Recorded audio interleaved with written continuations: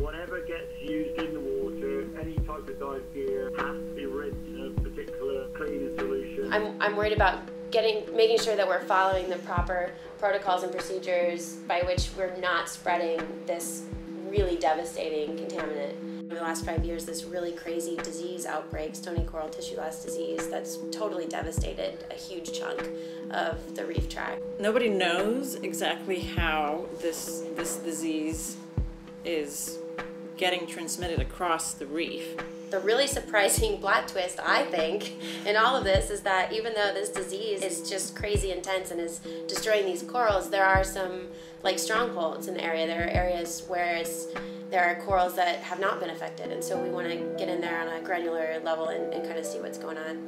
It's crucial that we don't become agents of contamination ourselves. Yeah. And so we have a plan for that, but that's just something that keeps me up at night.